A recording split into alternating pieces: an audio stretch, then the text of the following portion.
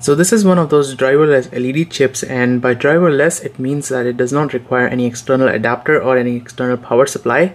All the voltage control circuitry is built onto the LED chip. So here you can see all the control circuitry, voltage control circuitry, and all you need to do in this is plug in your so solder on your live and neutral wires and just directly plug it into the mains, and it will work without any problems.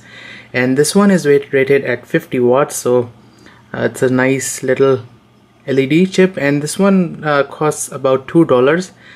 You get two variants, 110 volts and 220 volts. I bought the 220 volts variant because we get 220 volts here, and you get two colors. One is warm white, one is cold white. This is the warm white variant, and here is the cold white variant. You can see my horrible soldering job.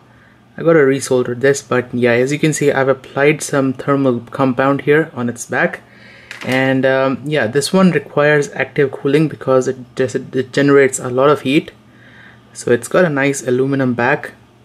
The LED is on front, and here I have another warm white LED. I've just attached it to a PC heatsink. So here you can see I've soldered on two wires, and on the top we have a fan for cooling.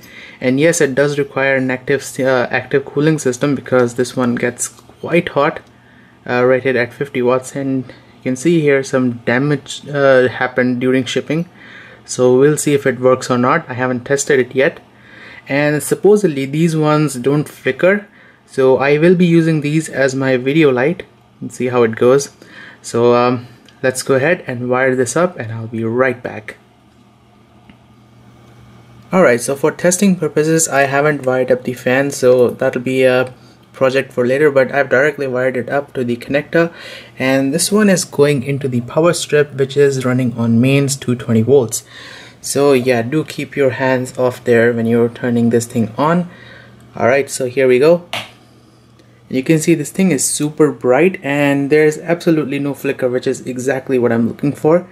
So I can keep this thing back there and continue filming my videos. You can see this thing is really bright. Okay, so I've turned off all the lights. Let's turn this thing on.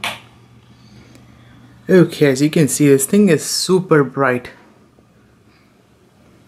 Yeah, this thing is extremely bright. As you can see, it lights up the whole room. Yeah, probably not a good idea to look at this thing directly, but for floodlights this thing is perfect. And as you can see, most importantly, there is absolutely no flickering. The light is constant. You can see no flickering in the camera, and yeah, this thing is quite bright. No issues at all. General purpose floodlight, these are great LED chips, and you won't even need an additional driver. Just solder on your wires and plug it in. There you go. All you need is an adequate cooling solution, a large heatsink or a small heatsink like this with a fan, and that'll be more than enough. So anyways, thanks for watching this video. Do stay tuned for more videos like this. If you want to buy these, links are down in the video description. They are about $2 each. So thanks for watching this video. Stay tuned for more, and I'll see you guys next time.